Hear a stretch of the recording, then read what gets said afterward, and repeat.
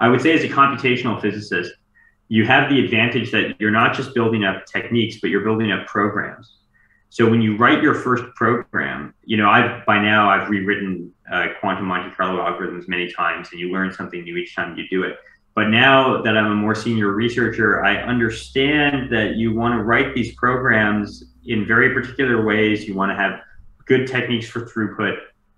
That's also stuff that you're going to build up over time. That's muscle, so to speak, that you're going to build over time. So the first code that you write might have all kinds of problems in it that you couldn't have foreseen. But then by the time you get to your last year of PhD, you're able to write programs that you can keep with you for the rest of your life because you've taken all of this experience and poured it into it. I would be afraid to even open up my first year master's degree code and see what awful things I was doing. My first program I wrote, my first research program that I wrote, everything was in one main function. Or it wasn't, it was in one main file, and I had just written Same. helper functions, and I had just filled this file with code. And the thing is that as physicists, we're not really programmers. And so you kind of get away with that sort of thing. But eventually you want to start asking more general questions, and you want to start thinking, how do I make this code extensible? So how do I make it appropriate for the task that I'm dealing with?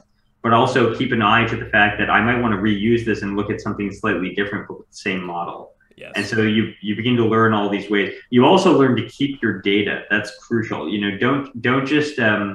It's very tempting when you're doing a numerical code that you have the code produce data and then process data and then print out the process data. Never do that ever, ever, ever. That's a terrible idea. Print out raw data because it's going to be easier to find mistakes. And then if you realize that you made a mistake in the processing part of things, you don't have to go and rerun the entire program to get the raw data back. That's true. So, And also a useful tip that it took me a while to implement this is print the data out as to a file as the program runs. So if the program is interrupted, you still have data. that's an excellent point as well. Yeah, these are the things you realize, as you go along. You're like, yeah, okay, I can't just be. I can't just be, treating my data willy-nilly. I got to really pay attention to how I'm processing things. Yule says, man, all the topics today hit me right in the feel. It's very useful and reassuring to hear all that. Highly motivating as well. So relatable. And then my first big project taught me a lot on how to code and structure. Yeah, it's almost like by the end of a project, you're sort of not embarrassed, but you're sort of like, wow, I wish I knew better at the beginning of the project because I learned Always. I learned so much. But then, think about the other case, right? Imagine if you got to the end of a project and you're like, I learned nothing.